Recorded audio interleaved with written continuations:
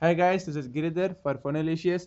I'm here in New York for the social media week and I got a chance to play around with the new Nokia Lumia icon, and here are my first thoughts and a hands-on video on the new Nokia Lumia icon.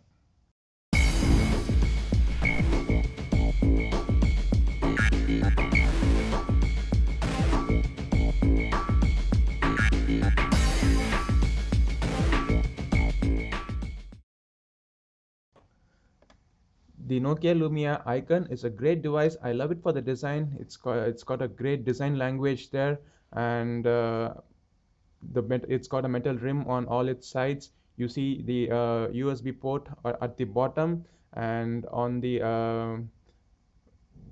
left hand side you would find practically nothing there, and it's so smooth and plain. It's got the metal edges along the rim, and on the top you would find the 3.5 audio jack along with the nano SIM tray. Yes, it uses nano SIM card just like the 1520. On the right hand side you would find the physical buttons, the volume rocker, the power button, and also the dedicated camera shutter key there. On the front, you have this gorgeous 5-inch display, which is an AMOLED capacitive touchscreen. It's got capacity to handle resolution from 1020 by 920 pixels. Uh, Putting 1020 by 1920 in a 5-inch screen would give it approximately a pixel density of 441.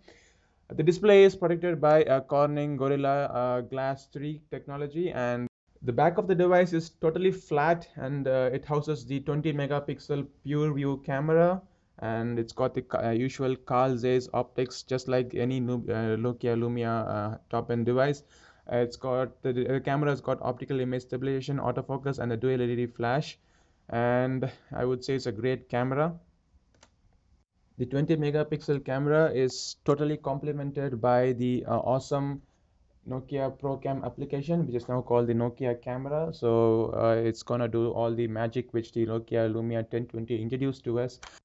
On the hardware side, the Nokia Lumia icon is powered by the Qualcomm Snapdragon 800 chipset, and the processor is like quad-core 2.2 gigahertz Crate 400, which is very much the same which we got in the 1520, and it's got also got the same graphical processing unit, the Adreno 330, and the Nokia Lumia icon runs on Microsoft Windows Phone 8, and it's the latest version. The Black Edition is running on it. You get it out of the box.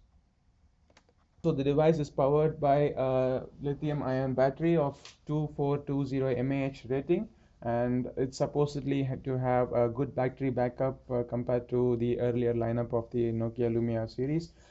And that's about the hardware. So on my thoughts, I think that the Nokia Lumia icon is a great device, especially with the design. Nokia has nailed it. It's kind of the Nokia Lumia I series is evolving with every device that's been launched in the market, and Nokia Lumia icon is a great example for this evolution.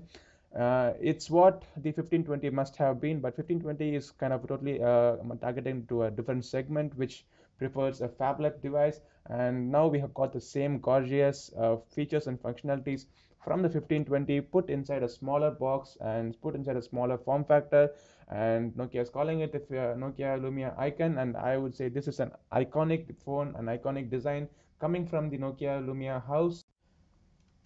The device is very comfortable to hold in your hand. It's not a big device. It's for people who prefer a smaller device in their hand. It's not as small as an iPhone, but it's a great device to hold, and it's ergonomically well designed, and it feels so comfortable holding the device and handling in one hand. To some people, the design of the device may not be a great head turner, but to me, it is what a mobile phone must be, and it's got a perfect design to it. The flat back and the flat front and the neatly rounded edges with a nice form factor to it for 5-inch, comfortable to hold in your hand, and a great color combination. It's got the black and white, and it's a great design, and I love it. So that's it from my end, the Nokia Lumia icon, and signing off from New York, this is Giridhar. If you like the video, just hit the like button below, and don't forget to subscribe to the channel.